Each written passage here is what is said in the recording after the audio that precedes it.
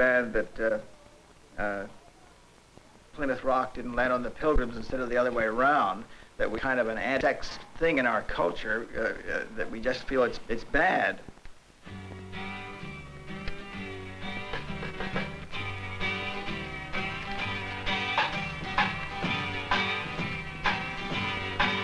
There's a new world coming, and it's just around the bend. A doctor told me in 15 minutes he can teach the mechanics of sex. The mechanics of sex is quite an ugly thing. There's a new day dawning that belongs to you and me. You know what starts the egg growing? A sperm. A sperm. The dark creatures from a world of barbarism and savagery have been unleashed in the once peaceful classrooms of America, disguised as sex education. The primordial forces of man's strongest force are being unleashed to be used against the intended victims, your children. Coming in peace, coming in joy, coming in love, coming in love. I mean, certainly when a man and a wife have sexual intercourse, they feel closer together. I mean, I'm married and I'm glad I have sexual intercourse with my wife, and it's something that brings us together. It's one of the nice things that we do together. There are lots of them, and this is one of them. There's a new voice calling. You can hear it if you try. And it's growing stronger with each day that passes by. There's a brand new morning that is clear and sweet and free. In the Germantown Friends School in Philadelphia, formal sex education is limited to this 6-week course taught by Eric Johnson. His book, Love and Sex in Plain Language, is a standard text in many schools. This school pioneered sex education in all areas of study in a free and open context. Read the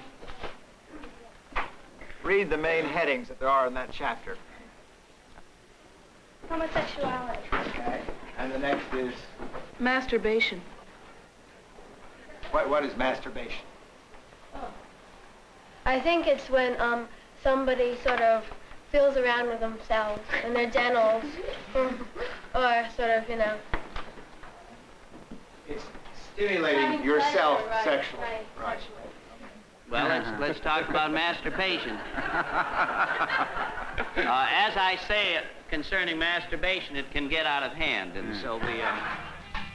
Man is the only animal that blushes, or has to, Mark Twain. The 3 R's and sex education.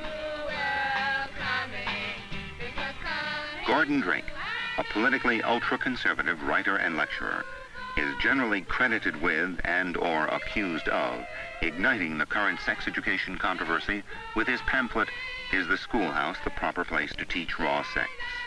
A catalog of alleged horrors committed in the classroom. Claims, for example, that children make clay models of the penis.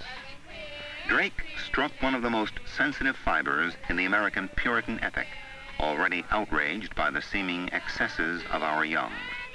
And when a detailed study course of sex education and family life was suggested in Cedar Rapids, Iowa, as in community after community, there was conjured up the image of a communist conspiracy to undermine the American family and its moral prerogatives.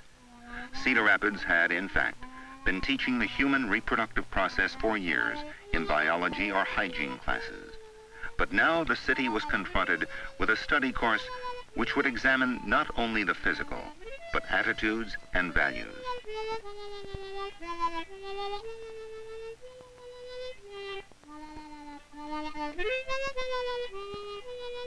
Most community leaders supported it, facing a relatively small but highly vocal opposition. A local chapter of Motor Read, the movement to restore decency, was formed. So was Crisis, Cedar Rapidians imploring sanity in schools.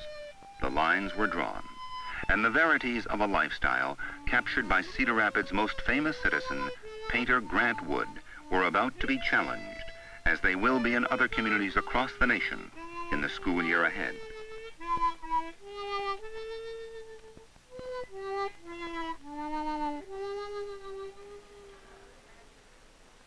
A public school program of family life and sex education had been recommended by the local PTA, a commission of representative citizens headed by Mrs. Deanne Byerly of the school system, took 18 months to make its recommendations for a program from kindergarten to the 6th grade. In October of 1969, they were presented to the Board of Education in an open hearing. Dr. Walter Block. You permit your teachers to teach your child everything, including human values, ethical, moral values, but you leave out the one area in human relationships which is one of the most important ones. When we speak of human sexuality, we are not speaking of teaching the children the technique of sexual intercourse, and there actually are those who believe that we will teach sexual intercourse to kindergarten children. Well, you can't teach it because they wouldn't even know what it means anyhow, so it wouldn't be too dangerous. I doubt, or let me put it this way, I wonder how many parents who will be able to talk in public or to their children about a penis and a vagina and the introduction of the one into the other, and that consists of human sexual relationships. There are very many parents, I am sure, who won't even be able to get the words past their lips. Look at it from the viewpoint of the people who are educated. I'm not educated, but I can see when something wrong is happening to our country and our people.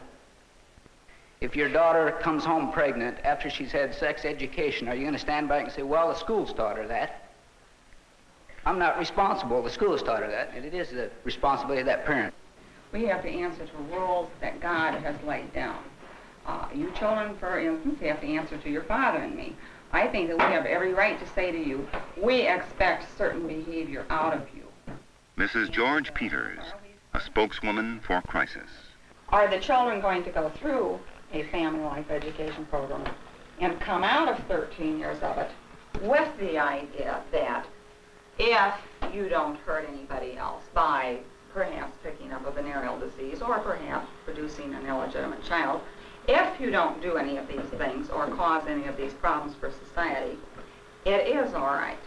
Now, the teacher will have never gotten up, certainly from the classroom, and said, well, today we're going to talk about it's all right to have premarital sex.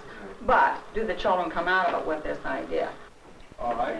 Would we all agree, would you all agree that if she got pregnant and she was unmarried and was in 10th grade, this really couldn't be this would be a pretty harmful thing for her and for the kid. Would you agree with that? Yeah. Does anybody disagree? It doesn't mean it would ruin her life forever, but certainly it's going to give her a lot more problems than she otherwise will have, and who will get even more problems than the mother, probably. Yes. And the child doesn't get consulted about this. So this is a big thing, isn't it? And if you're going to call the child illegitimate, you really, I suppose, ought to call the parents illegitimate, shouldn't you? I mean, the child isn't, there's nothing wrong with the child. It's the parents that have given the child the problem. One of the things I think that I'm concerned about is the fact that I don't think that it's fair to give young people too much of a responsibility in making their own decisions. Yeah, but I was kind of shocked to find out these kids in the 2nd grade learned as much as I did. It took me 8th grade to find her all over. I think that we are in real trouble. I think that as far as our sexuality is concerned, that it's just become completely chaotic. I pledge allegiance to the flag of the United Attended by a delegation from Iowa, the Christian Crusade of Dr. Billy James Hargis holds a convocation on sex in our society, most notably the specter of communist-inspired sex education. with liberty and justice for all. Sex in school, sex in movies, sex in slick national magazines, sex on television, sex on college campuses, sex on Broadway. It is all a part of a satanic conspiracy. Rolling now? Roll it. Stick. Down to it. Jackie, turn a little bit more profile, honey. You'll walk in one of the cast members of us. And, hi, Debbie. Greet Debbie. A little hug, a little kiss. There are some who say that the international communists initiated the sex revolution in this country. If they did not initiate the sex revolution in entertainment, education, and church circles, they have at least exploited it, and certainly no one has more to gain by it than they have.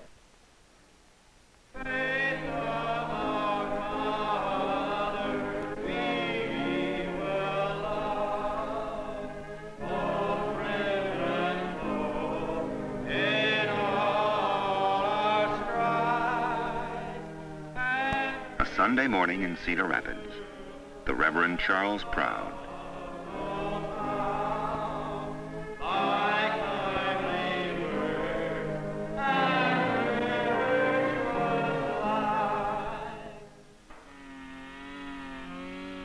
In the congregation, Dan Jones, head of the local Birch Society chapter.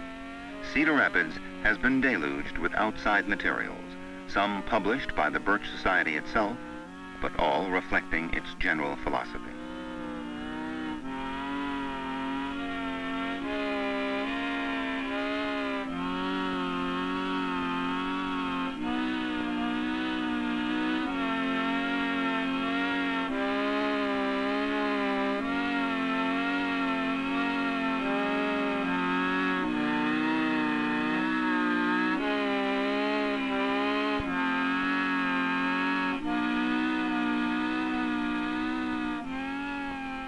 Excerpts of a film strip produced by the John Birch Society.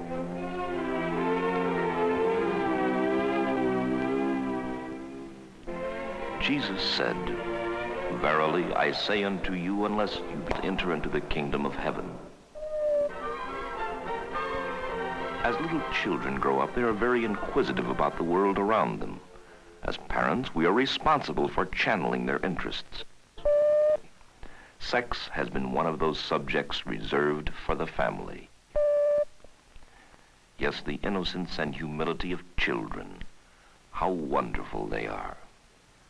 Recently, though, a new subject has been introduced in many schools in the form of continuous sex education from kindergarten through high school. Suddenly, as if overnight, the very young children have been scandalized, their innocence dashed to the ground with sex educational slides like these you are about to see. How babies are made. This is a story about you. In dogs, as in cats, horses, and many other animals, the father's sperm pass out of his body through his penis. When a father dog wants to place his sperm in a mother dog, he climbs on her back. This is called mating. Human babies begin just like chicks and puppies. A sperm from the father. I'm not an animal, I'm a child of God. And I don't like to be drawn as an illustration as an animal. I resent to that. Judges, the 17th chapter and verse 6 says, "In those days there was no king in Israel, but every man," listen, "did that which was right in his own eyes." Let's, what was the definition of response? If somebody got it, get it and read it aloud, just to remind the class of what it was. A person is responsible in an action if he performs the action or does not perform it, knowing the consequences and keeping them in mind and believing that they are good. Every man did that which was right in his own eyes.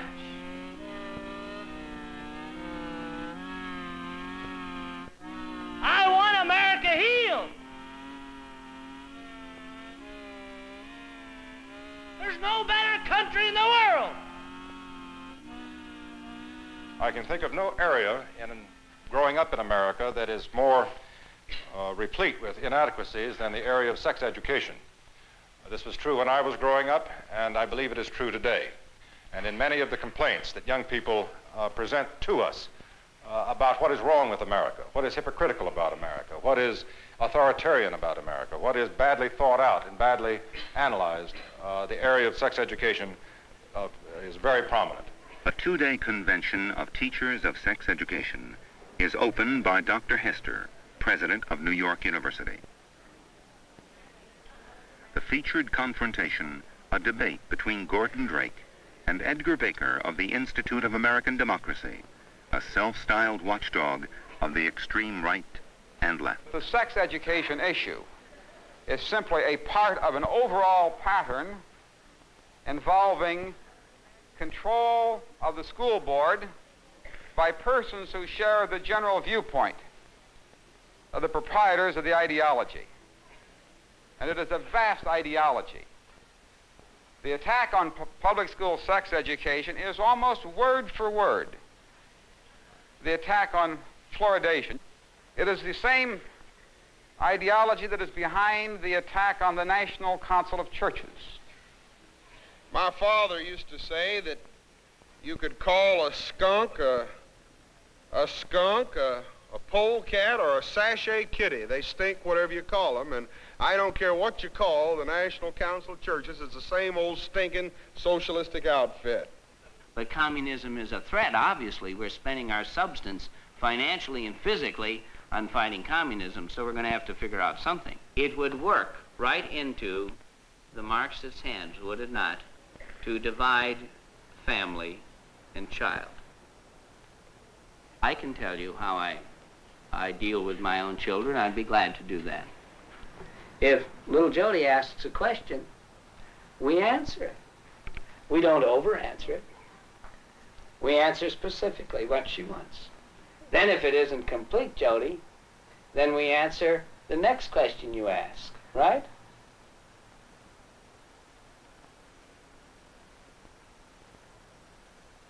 We're all teachers of sex education. Can you think of things that have happened in your classroom experience where you were thrown, where you really weren't ready to answer? As a kid asked me, well, how do you know when you're going to have an ejaculation? How do you know when you're going to have it? And I wasn't thrown, but I hesitated for a while. Yes. How do you know when you're about to ejaculate? How do you know when you're about to ejaculate?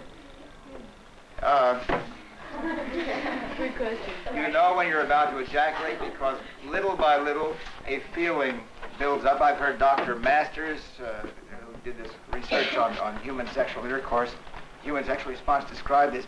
A man's feeling gets higher and higher and higher until at a certain point he just knows. It's like a sneeze. It's nearer a sneeze than anything else. You know when you're going to sneeze, don't you? Yeah. You have this tickle and it goes more and more until suddenly you know that no matter what happens, you're going to sneeze. All right? Yeah. Okay. Well, that might work. It's a kind of a feeling that grows up, that builds up to the point where finally you know you're going to ejaculate.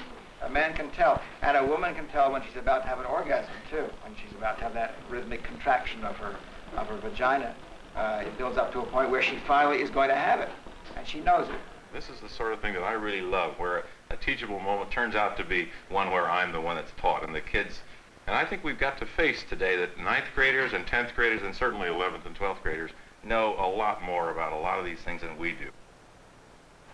They're so full of wonder about their own physiological changes and their feeling of being awkward and not knowing quite what this is all about. And it changes so dramatically from one day to the next. And so that it really does, I think, come down to emotional reaction to it and response to it with great love. And LOVE is WORK, so you can't take it on as a recreation. It's an obligation. What do you mean, if they loved each other? What is that? This is a tremendous question, obviously. Well, loving each other, I mean, if you want to have the experience and you take the precautions, I mean, I know you can still have a mental, I mean, it's not all body when you do it. You can still have something mentally in it without, you don't have to love each other to have sexual intercourse, I mean.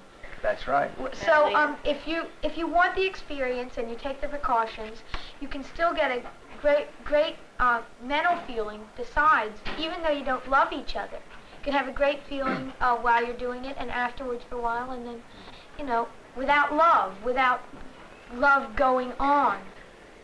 I think what love is respect for each other. The respect for a girl's feelings, or a girl respects a boy's feelings.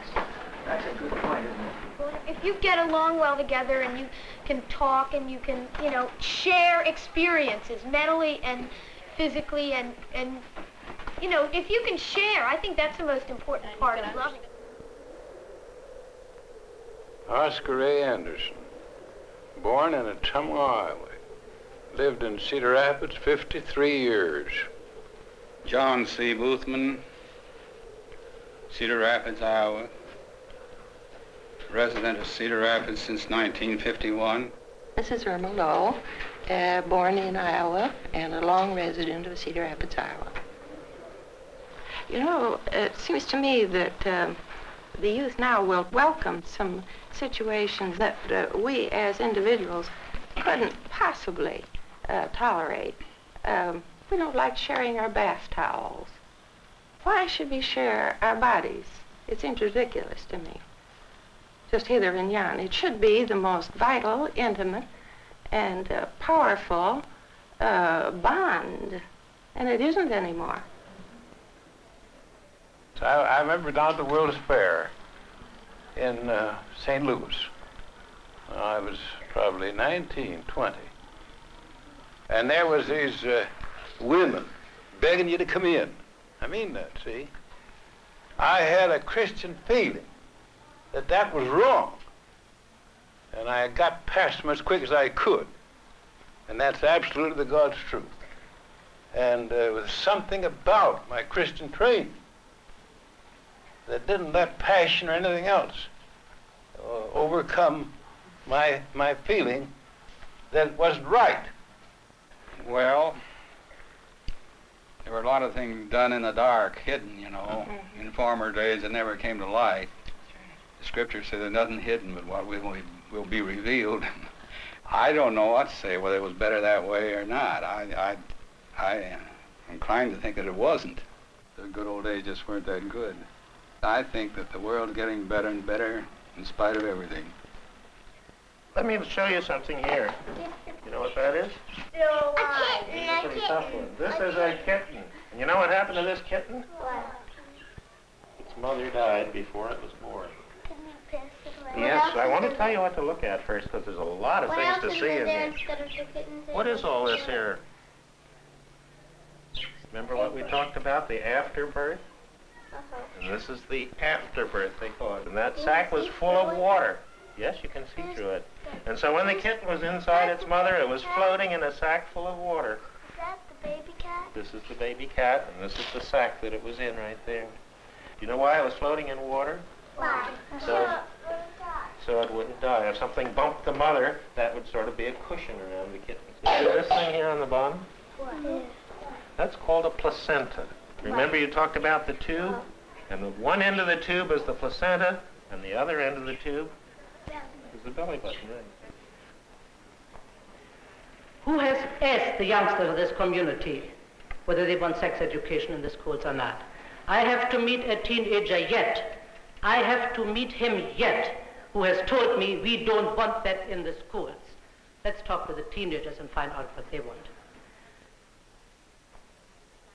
Here is a survey of questions. Now, these are average kids of a big town. This is a cooperative study between Kansas City Social Health Society, University of Missouri, Kansas City School District, workshops on sex education. Now, listen to the things that these are some of the most frequently asked questions by a group of 103 some odd students concerning sex problems. Now, just listen to this, and maybe this may be an eye-opener to you, what kids do want to know and what they do not know.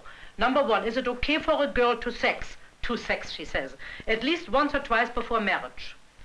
Number two, can you get pregnant any other way than by human relations?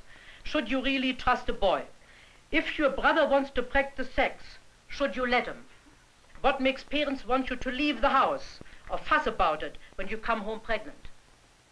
Should you have intercourse with a boy on the first night you go out with him? If not, on what night? Those are questions that teenagers in this modern society are asking. Do men marry for sex?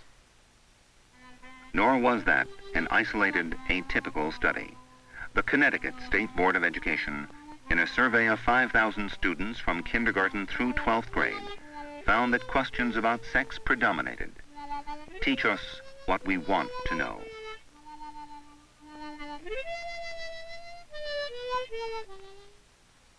Like, I I wasn't told anything about contraceptives, you know, except, you know, like some people took birth control pills to regulate their hormones, you know. Wow. But I didn't know there was such thing as, I didn't know what vaginal foam was. I still don't. Because of religious opposition, specific contraceptive information is excluded from public school sex education programs. But at the University of Iowa, these women, demanding fuller information at college level, cannot isolate birth control from recollections of their own needs to know. I was brought up in complete silence, you know. It's just wild. I'm surprised I can talk. So, yes, I think I learned the hard way, you might say. From experience, I know how I won't bring my children up. I think I can bring my children up in, you know, a free atmosphere where sex will be something that is every day, because it is. It doesn't just come out at night. I think a lot of parents think it's only necessary to demonstrate a good sexual attitude, but not give out any information. I mean, I think that's the case in my parents. I mean, my mother, you know, threw a book at me about menstruation, but they always, you know, had a good attitude about their own sexuality. And so I think that was important. I don't even think I related sexuality with my parents. No. I still can't really relate it with my parents. My parents do that. Yeah, I think that's the same attitude I had when I think it was 5th grade. A girlfriend of mine ran over and said, I read it on the back of a baby calendar. Of course, I didn't believe it. And then when I'd see young couples walking with the baby, you know, it was snicker, snicker, they did it. This type of thing, it was really pretty crude. I remember one day I was in a tree with my girlfriend, and her brother had taught her a dirty word. And she told me what it meant, and I said, oh, don't believe it. I did. I just said, no, that's not the way it is. And then I went home, and then we had our movies a couple weeks later, and I said, Mom, it's true, that's what it is. And she said, well, you know, it's a crude word, but that's how it goes. And I was really upset, and I had a lot of trouble accepting it because I had no idea that there was such a thing as sex, and I don't think that's good at all either. But they were over careful about how to teach it to us. They were really scared to, I think. I mean, it would, you know, I think one of the traumatic experiences when you come to the realization that there is sex. I mean, you know, you start having a sex drive. But you have no information about it. You know, you may think it's, yeah, you may think it's abnormal or something. And since every time you asked a question about it, you were taught that, you know, it was sort of hush-hush, then you sort of get the idea that it's something dirty and vulgar and you shouldn't even talk about it. And then you sort of, you know, you can develop a guilt complex or something. In 8th grade, we had a movie, and the boys had a separate movie, and the girls had a separate movie. And your parents could come, you know. So your mother's sitting right there next to you, holding your hand the whole time, and so, you know, telling you it's all right, it's all right. And they showed, you know, drawings, just flat drawings of, you know, human beings. They didn't even look like human beings. It was a lot of imagination involved. And then we got out, and the boys got out, and all of a sudden the boys and the girls got together. What was your movie? You should have seen our movie. And, you know, they made just a big joke out of the whole thing, and everyone got kind of embarrassed, and it was very silly. It was poor induction for some kids. I think a lot of times there's a difference between what parents have practiced themselves and what they wish you to practice. I think that the norm has always been sexual permissiveness with affection, and I think probably my parents have followed that. I'd say probably having intercourse before they were married. But I think my mother, when explaining sex to me, would probably say, oh no, you should wait until you were married. I know my parents, whenever I did ask about anything, you know, they try and tell me, you know, and they'd be fairly matter of fact about it, but that was as far as pure science went. But they didn't say anything about the emotions, which is, to me, the bigger part of your sex life is your emotional well-being. And, you know, that's something that your parents, you know, say that's the most hush-hush part of it, you know. Everything else is, you know, kind of, I guess they feel it's rather animalistic to tell you about, you know, it's natural to have a sex drive and once in a while to have some kind of urge and stuff, and you know, you picture as something like nice girls don't think about things like that. Nice girls don't never want to have intercourse or anything, and you just, you know, like, you get this view from your parents, and it's really bad.